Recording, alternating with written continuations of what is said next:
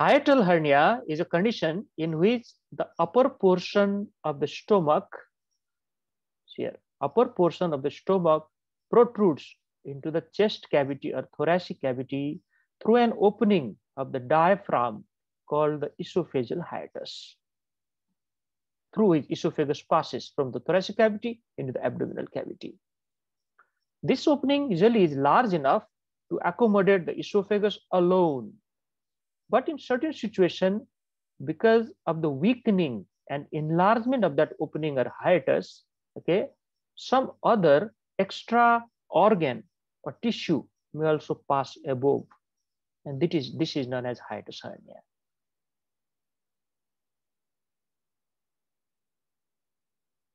Now, hiatal hernia is a common condition in the clinical practice. By the age of 60 years, up to 60% of the people have it to some degree. So it is not that very uncommon. Okay, many of that, presents with GRD, and we don't take it seriously, isn't it? We think GRD is like a medical condition, but actually, who knows? It may be caused by hiatus hernia, that is sliding type. It is common in female, and there are two major types of hiatal hernia: type 1, also known as sliding hiatal hernia, and type 2, known as paraesophageal hiatal hernia. Now let's discuss about them. See here, okay, right now, if you understand the concept, it's very easy for you. The sliding type, or type 1, as its name implies, occurs when the gastroesophageal junction or lower esophageal sphincter slides up through the esophageal hiatus during the moments of increased pressure in the abdominal cavity. When the pressure is relieved, the stomach falls back down with gravity to its normal position. And this pressure is high because of so many regions in our abdomen. When we strain, the intra-abdominal pressure would be high. Okay? When we lift some weight, the intra-abdominal pressure will be high. During inspiration itself, the intra-abdominal pressure will be high. When the person is obese, it is very high. During pregnancy, it is high.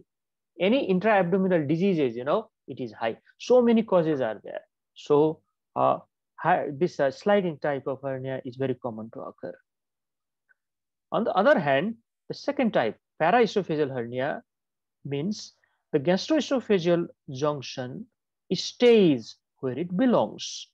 It is not going up. It is in its normal anatomical position. But part of the stomach passes or bulges into the chest beside the esophagus. The paraesophageal hernia themselves remain in the chest at all time and are not affected by swallowing. Okay, so the lower esophageal sphincter is maintained. It is doing its function. But the problem here is that some other parts of the stomach is herniated up, mainly the fundic part of the stomach. And it may act like a large mass there. Okay, that large mass may compress other structure in the thoracic cavity. Sometimes there's some aspiration and things like that may happen. And very rarely, if a large organ is gone up, it may again become ischemic. So ischemia can also be one of the problem of paraesophageal type of hernia.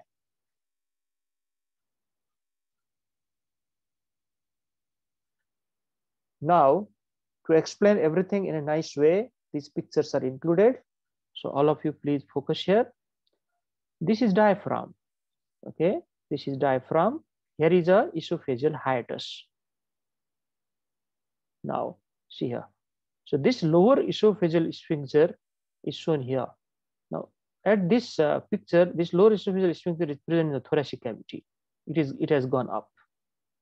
So this is clearly a case of sliding type of hernia. It is written normal here, okay, but this lower esophageal sphincter is present somewhere here, exactly at the level of the diaphragm. Fine, it is shown at the level of the diaphragm, but in case of sliding hernia, it is gone up somewhere here.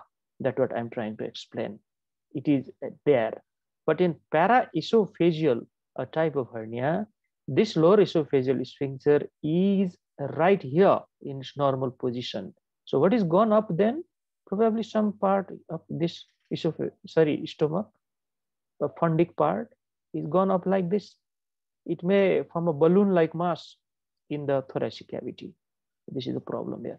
And the second picture, see this, the lower esophageal sphincter is way up. Okay, so here they are showing this is a normal one, and this is a sliding type of hiatus hernia. Now, this is a very, um, uh, easy picture than that, much more easier to understand. See here, this is diaphragm. This is a muscle of the diaphragm. This is called esophageal hiatus, okay, through which esophagus is passing and continue as a stomach. Clearly, okay, it is sliding up. And in this case, everything looks normal except a part of the fundus, okay, is pushing the ligament part of the diaphragm, or sometimes it is present right here in the thoracic cavity as well. So this is the paraesophageal type of hernia. So these are the clearly two types.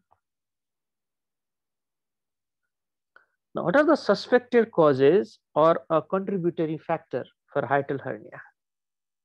See here. One is age.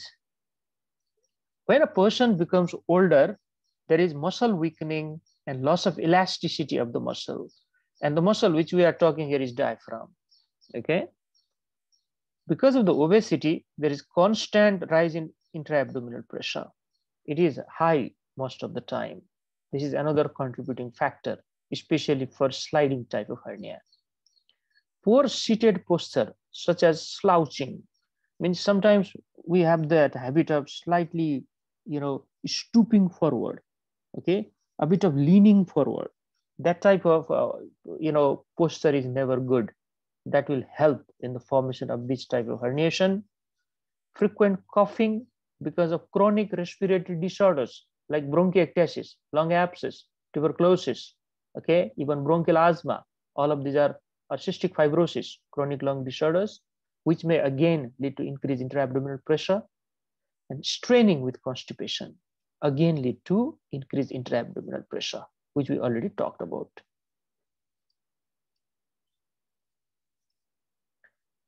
Frequent bending over or heavy lifting, definitely. Hereditary cause, it may run in the family. Congenital defects of the diaphragm, okay, it may be present there, but congenital defects of the diaphragm may manifest much earlier than this. And the conditions such as chronic esophagitis, which already had caused shortening of the esophagus by causing fibrosis of the longitudinal muscles, and therefore predisposes to hiatal hernia. Like a cause of chronic esophagitis is GERD itself, gastroesophageal reflux disease, causing reflux esophagitis. So what will happen now? Because of this, stricture and fibrosis, the intra-abdominal esophagus is pulled up towards the thoracic cavity. And after this happens, the lower esophageal sphincter cannot maintain its function, or the lower esophageal sphincter is now present in the thoracic cavity. So this almost looks like a hiatus hernia.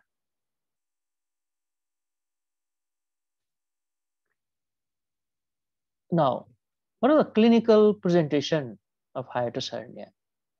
Now, it's very easy. Everything is understood well till now. So the clinical presentation listing is quite easy for us. Sliding type of hiatal hernia are more common than paraesophageal one. Okay, see here, 100 to 1. So if there are 100 cases of sliding hernia, you'll probably see only one case of paraesophageal hernia. The lower esophageal sphincter mechanism becomes incompetent in case of sliding hernia or type 1. As a result of this, there is a reflux of acid content up, okay, which produces a chemical burn on the esophageal mucosa. So it presents as GERD, gastroesophageal reflux disease symptom. Degree of mucosal injury due to prolonged duration of acid contact and not a disease of hyperacidity. Definitely, it is how long the acid is in contact with the esophageal mucosa. It is not a feature of hyperacidity. Hyperacidity may play a role, but the duration is more important here. Continued inflammation of the distal esophagus may lead to erosion, ulceration, scarring, and stricture. Scarring and stricture are considered a severe type of complication of this disorder. Predominantly in women who have been pregnant, this type 1 sliding hernia is more common. The reason I've already given or told you. One, there is increase in intra-abdominal pressure, which is pushing everything upward. Second, because the effect of progesterone. Progesterone is relaxing everything, there. So herniation is easier. Men and women with increased intra-abdominal pressure also have this. Now, let's talk about type 1 hiatus hernia. It is frequently found in patients who are overweight or obese. Mostly these patients are either overweight or obese. Many patients with type 1 have no symptoms in the beginning, okay? Because for the symptom to occur, reflux esophagitis should be there. And that is a burning epigastric or substernal pain or tightness of the chest. Usually the pain doesn't radiate anywhere. It is worse when the patient is supine or leaning over, because there will be easier for the reflux to occur. Antacid therapy improves the symptom quite quickly because it dilutes the acid. A lump or feeling that food is stuck beneath the xiphoid process. What is this, what the medical term for this? If the person feels that there is a mass, a lump, or food is sticking there, it is not going down. What term we use for that? Anyone? Chonking. Yes. What is that? Maybe, in the last class, I have mentioned that. That's why I'm asking, okay? But don't worry, it will be mentioned again. This is known as globus. Globus. Let me write here. Globus. Or sometimes we call it globus hystericus if there are no pathology there or no disease there, but patient feels that something is stuck there all the time. This is a feature of psychiatric illness like anxiety and depression. And we call globus hystericus for that condition. But this globus is definitely caused by inflammation here. Alcohol, aspirin, other types of tobacco consumption, and caffeine may exacerbate the symptom. No doubt about it. So consumption of alcohol, aspirin, okay, tobacco consumption, other forms, and caffeine or coffee or tea may exacerbate the symptom. Or even Coca-Cola or those beverages, they also have certain amount of caffeine in them. All of them may exacerbate the symptoms. Late symptoms of dysphagia and vomiting may suggest stricture formation. This is a type of complication.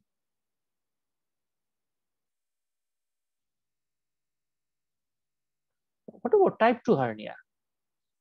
Now remember, in type 2 hernia, there is no reflux of the acid because the lower esophageal sphincter is still intact. It is present in the abdominal cavity, or we can say right at the level of the diaphragm. It is not gone up. Okay, it is in the normal position. So it generally produces no symptom until they incarcerate and become ischemic. Okay, if they get stuck there. Okay, if they got stuck there, and if there is decrease in blood supply, then only there will be production of the symptom.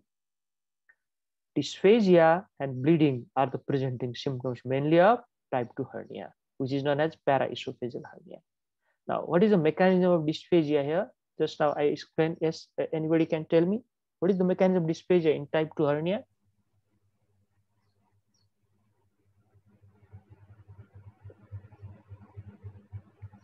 Yes. Sir, in type 2 hernia, there is protrusion of the part of the stomach. So, sir, that part will also compress the esophagus. That's why, sir, there is dysphagia. Excellent. Excellent. Exactly like that I've explained. So, sometimes your teacher may ask you this type of questions just to make sure whether you are listening or not. Okay. Whenever the class is going on, okay, try to listen. I know sometimes there is a net problem and things like that. Okay. That is not in our hand, but as far as possible, okay, once we are committed, okay, we should try our best to gain something from the class. That's what I want. Now, see, he's absolutely right. The part of the stomach which is gone up may be distended, it may act like a mass, and it may give pressure to the part of the esophagus, which results in dysphagia. Okay, and it may undergo ischemia as well, and it may undergo bleeding as well from there. Bleeding may occur after ischemia also. So all these things are the presentation of paraesophageal hernia. But luckily, paraesophageal hernia is not very common in comparison to sliding type of hernia.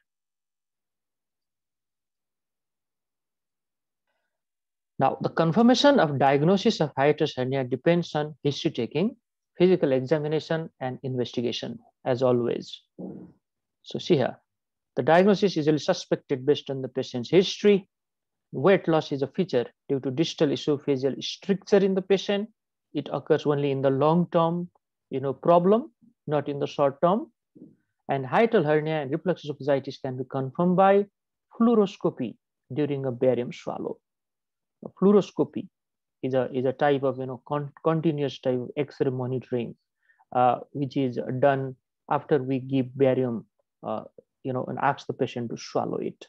Okay, clearly, the barium is seen there in the thoracic cavity side. Okay, which is better explained by these pictures. Now let's see. See there. This is the anterior posterior and lateral view on the chest radiograph showing a large hiatal hernia. Okay, large hiatal hernia. Now see here. This is not a barium swallow X-ray. Barium swallow X-ray will be shown a bit later. The chest X-ray. But how can I suspect it? Now see this. This is a cardiac shadow. Okay, cardiac shadow.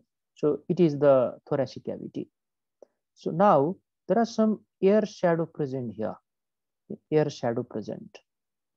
Now, why this air shadow is present there? That's the question to be asked. And another in the lateral view is clearly seen. So some of the abdominal organs have herniated up. And that's why this type of shadow is seen. And it is confirmed by barium swallow X-ray. Now see this. This is the barium study showing a sliding type of hiatal hernia. Here is the diaphragm. Okay. These are the gastric mucosa fold, which I'll call rugae. This is the herniated part. And here is a gastroesophageal junction.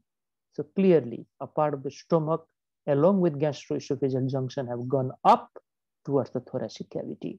So this is a sliding type of hiatal hernia. This is a beautiful, X-ray picture of barium study. Another one. Now see here. Okay, this is gastroesophageal junction. And this is hiatus hernia. So which type of hiatus hernia is this? Yes, which type? Paraesophageal hernia. Paraesophagus. Exactly. Okay, there's no doubt left now. So this has to be paraesophageal hernia. If this is sliding type of hernia, then this gastroesophageal junction is gone somewhere here. This is paraesophageal one. Very good. So esophagogastric endoscopy and biopsy of the inflamed esophagus may be done. Okay, endoscopy can be done here, but important test rather than endoscopy is barium swallow study and fluoroscopy. Manometry means pressure measurement can also be taken, okay, in the lower esophageal sphincter side. Okay, so manometry may show a loss of the lower esophageal high pressure area. Means the pressure is less there. It is relax there, and that's why it has a high chance of herniation up. Now the final part is treatment.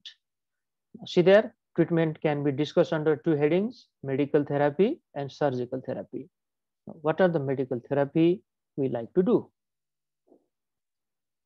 Avoidance of gastric stimulants like coffee, tobacco, alcohol, okay, smoking, and all those things.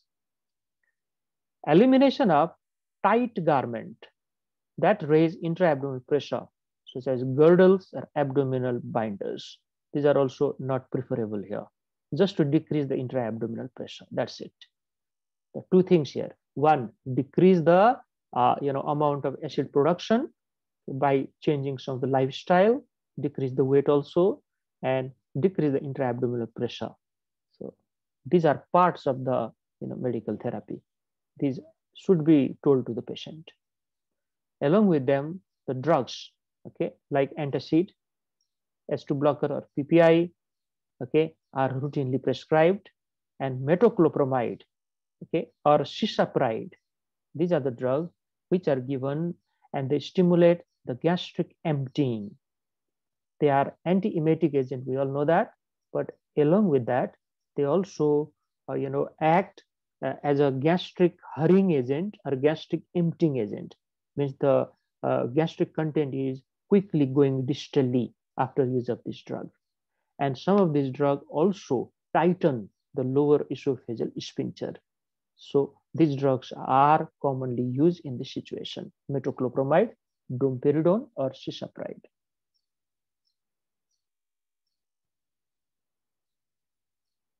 Let's move on.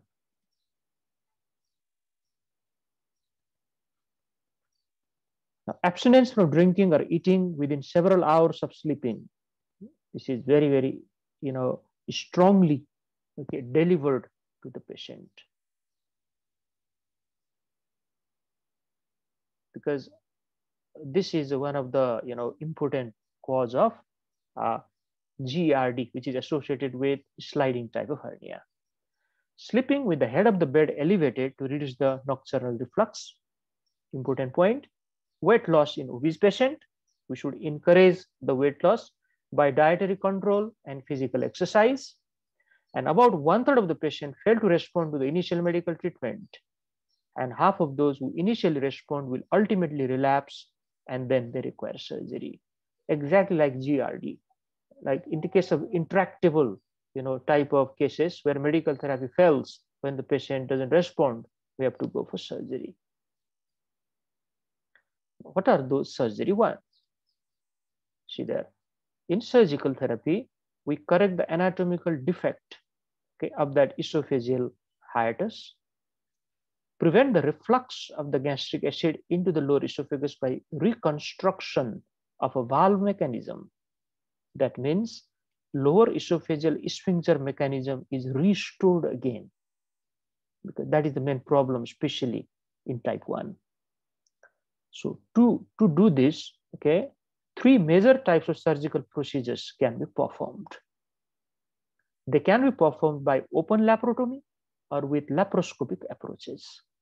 Laparotomy means you open the abdominal cavity by the conventional way, okay, give incision on the intra-abdominal wall and open it. Laparoscopy is with the help of laparoscope instrument. Now, what are the indication first, and then we'll talk about those different types of surgery. Surgery is necessary only in the minority of patient with complications of GERD, despite aggressive treatment with PPI. We can also say PPI fails here. Severe or recurrent complication of GERD, such as stricture, ulcer, which can bleed, okay, who cannot afford lifelong PPI treatment or would prefer to avoid taking medication long term, there may be surgical candidate. So many people are like that in our community or society. We don't want to take the medicine lifelong. We think whenever we take medicine, we think we are not fine, that type of feeling comes inside. So once surgery is done, it will cure the process of disease, isn't it? So surgery is preferred by some of the people, but some other, they are very afraid of surgery. People are also like that. They are really afraid. Surgery means they think, I'm not going to survive now. People may think like that, and we cannot, you know, convince them even after good counseling. So for them, yes, medical therapy is the only way. So they are ready to take medical therapy as long as possible. If pulmonary complications are there, in particular asthma, recurrent type of aspiration pneumonia, chronic cough, or hoarseness, remember, all of them are associated with reflux of the acid. These are known as extra esophageal symptom, and these are considered a serious one. So surgery should be done as quickly as possible. Now, the important surgical therapy here are Nissen fundoplication. Now, Nissen fundoplication. Fundoplication means you make that, you know, stomach to remain, you know, towards the uh, abdominal cavity. Don't allow it to go upwards. The Nissen fundoplication is performed laparoscopically. Okay, and it has gained popularity because of its lower morbidity and shorter hospital stay compared to the open procedure performed previously. So laparoscopic procedures are always considered, you know, easier than the laparotomy procedure. Laparotomy is considered a big surgery. This procedure involves 360-degree fundic wrap around the gastroesophageal junction, and the diaphragmatic hiatus also is repaired. Now, two things they are doing here. One, okay, the fundus of the stomach is wrapped all around the gastroesophageal junction. So the amount of tissue there will be more. At the same time, they also repair the loose uh, you know uh, esophageal hiatus through which esophagus is passing. When they combine these two things together, nothing can go upwards now. A transthoracic approach may be used in patients who have had a previous Nissen wrap or those who have an irreducible hernia. A bit of complicated condition, laparoscopic procedure may not be successful, so a transthoracic approach may be necessary. Means you open the thoracic cavity now.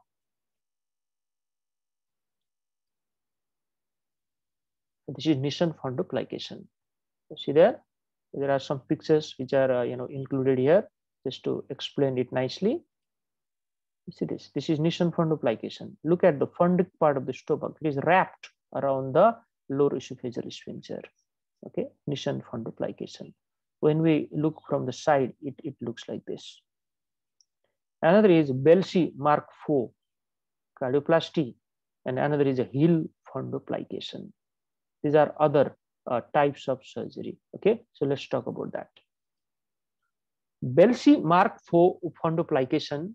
This operation involves a 270-degree wrap in an attempt to reduce the incidence of gas bloating,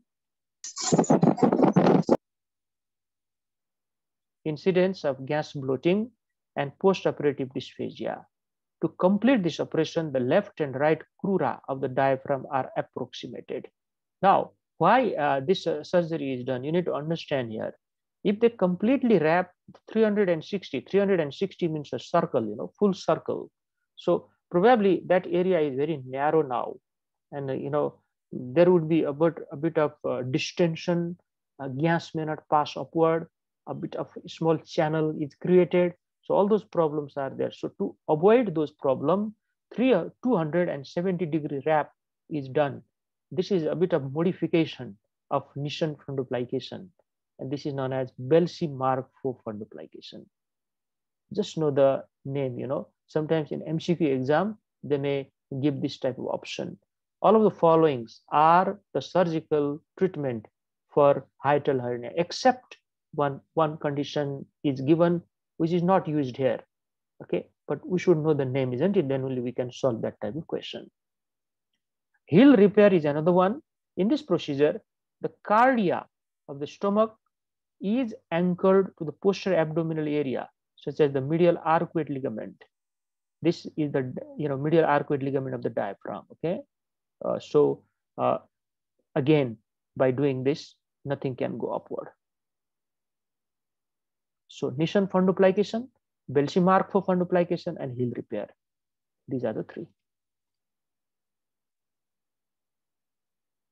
Now see here, this is Belsi-Mark for cardioplasty or fundoplication, you can say, and this is heel fundoplication or heel repair.